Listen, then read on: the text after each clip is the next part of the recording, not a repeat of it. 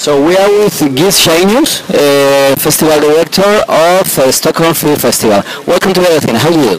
Thank you. I'm having a great time here in Cannes as usual.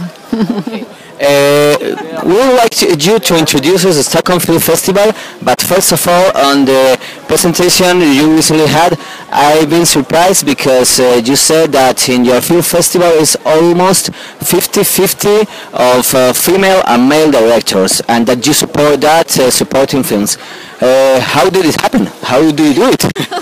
Well, that wasn't exactly correct. Actually, it was 50-50 when it comes to audiences. So the reason by doing this that we feel that our audience would like to have a female perspective on the film as well. But we're looking very hard to find female quality project, and so the result of that is that we have around 25 to 27% every year of female projects, and that's quite a lot, I would say. As you know, it's not. We think that Cannes is doing a great job, of course, and we who work with the festival also know what a tremendous work it is behind the scenes.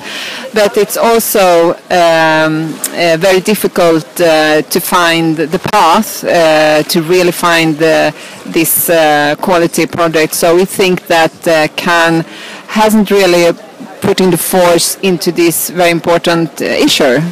Because if you succeed to find a new quality female project, you have to do something, and instead of talking, you can say this is a very a practical thing to actually giving out money to a female director.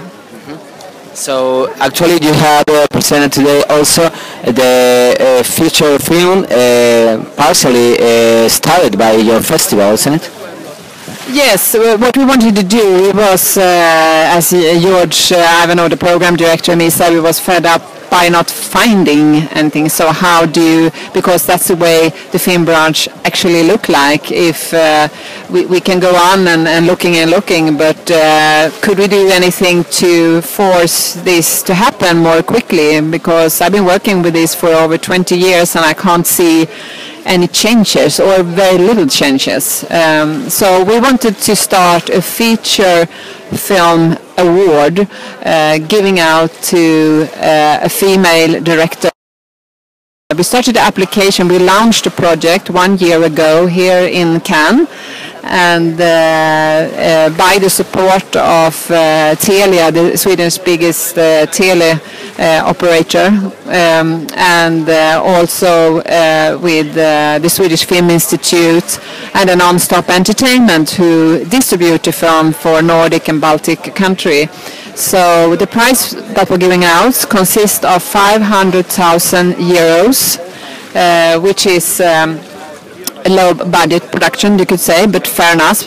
And all we wanted back was a film that had its world premiere at the Stockholm Film Festival. And this will continue in totally 3 years.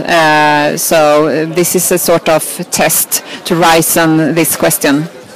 Okay. And a part of this new issue you have started of funding female films, what are the other sections of the film festival? Because I've seen the catalog and it's very big and there are lots of sections, isn't it? Yeah. Well, Sweden is an international film festival that are very interesting of finding new talents. So we are screening 170 films every year, and to be able to do that, we screen around 2,000 films every year. And the program is new talents. It's a lot of new talents. It's 1/3 of the program is debutees, so first-time filmmakers.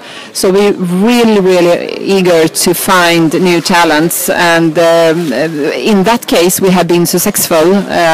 But we still want to do something more about the female question or the lack of directors when it comes to females. What we do also is we have outdoor screenings in the summers, but we are also very involved in children's and youngsters consuming more quality films. So we have a junior film festival every year, and what we see there is very interesting because we also have a lot of film production with the kids. We have 1 minute film competition, and we have done this for 13 years, and we can see that the different with boys and girls are nothing. It's exactly the same boys and girls who give us the films. And this for 5 years ago we started a production in school, so we go out with cars and have a film project with the school and doing films. And this year we counted everything together. We found that 53% of all the films we were getting in was actually made by girls. So I say beware Cannes 2026. Yeah. So it's coming up. Okay. And you also have, I think, focus especially on Latin cinema. I've seen you gave a special award to Alejandro González Iñárritu. You have a Latin cinema section. How is this? Yes, we started in the beginning of the 90s. We were very big on American independent because now it's natural, but then it was what is off Hollywood. And then a couple of years ago we started a whole film section about Asian film, which was a very strong growing area where you can find very interesting films and films that made in a new way, you can say, and we still have this. And Latin Vision, as we called it, consider of the whole Latin America and also Spain, actually. And that film section was formed because we found so many interesting projects in that area, and that is a really growing area, and we really look forward to all the interesting projects that are coming in there.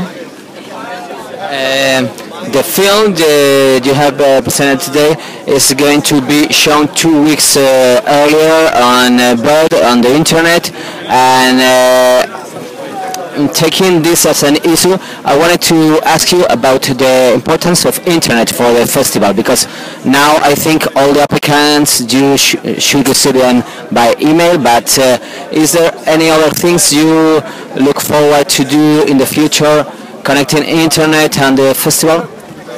Well, you could say the profile of the festival is to find new talents. We are interested into the lack of female director. The third leg, so to speak, as if you look at the profile of the festival, that is that we are very ahead when it comes to new platforms for film festival. For example, we were the first film festival in the world who started an internet film festival year 2000. We were actually the first film festival in the world starting a website 1993 before Cannes. Yeah. And we are also very interested in, we were the first festival also in the world who send out festival films at the same time during the festival as on the net as an experiment, and we did that together with Celia.